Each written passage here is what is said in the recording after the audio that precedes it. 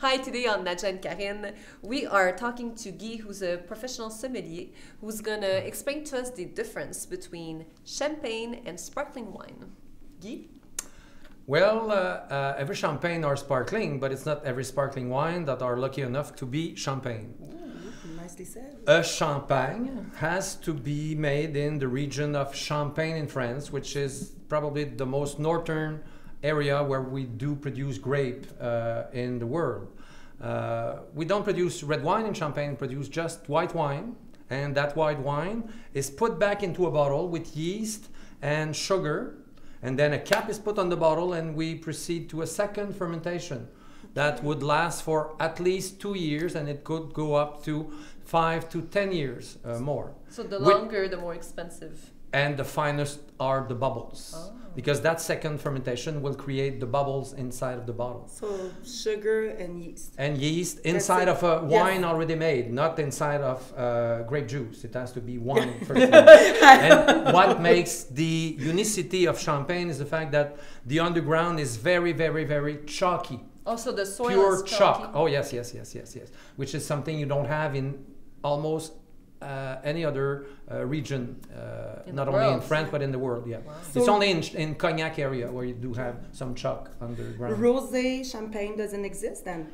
Yes, rosé champagne exists because we do produce 2% of red wine. No, we do produce 2% of red wine to color the white champagne into rosé.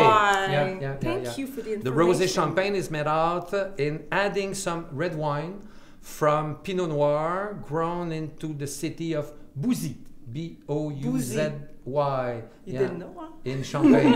In Champagne. And what about all these glass? Well, we people my age will remember the coupe that we used to use in the 50s, 60s, 70s. Like Marilyn Monroe. Yeah, exactly. We don't use that. We don't use that anymore because you don't see the bubbling, and also your nose does not fit in it. Well, don't forget that your nose and your mouth at the same time. When it's empty. Your nose brings to your brain almost 25 to 30% of the taste information. Okay. So if you take a flute, which is the second example of champagne glasses, it's very nice, very elegant. You can easily see the bubbling going up, but your nose does not fit. No, that's which true. means that you lose at least 25 to 30% of what the hell's going on in the glass. And that's why I think they say you look like a snob because it's kind of complicated. Yeah, exactly. Yeah. But it's very elegant. But on the other side, there's the tulip in which the nose fits. Or you can use an old red wine glass. No more champagne than in here. Okay. And when you will put the glass like this, if you put your nose in here, so you're in the middle of heaven. Yeah, that's how you start to get drunk a little bit already. Amazing. The nose, really remember that, is at least 25 to 30% of the taste going up to your brain. Okay, so we're going to do a contest, Karine. Oh, yeah. You and I, we're going to try both, and we have to decide or figure out which one is the crément and which one is the champagne. Yes. Oh, I will know right away. I'm an expert. You'll see. And if you lose, you will come to my place to clean. Oh, if you lose, you're gonna come over my place, babysit my kids, do their homework, sleep with my boyfriend. Okay, I'm no. Whoa! No. Okay. No. So which one do we try first? Then you try these first and these second. Okay. So what notes, what things should we look for when we taste the champagne? The fineness of the bubbling, and also the lasting of the odors inside of your nose when you first smell it. Okay. So smell and first. The lasting of the what's left in your mouth after you've swallowed the wine, the finest of what's the taste left inside of your mouth. Okay. Okay, so we start with the nose first. Yeah. Can I just stay there? Wow.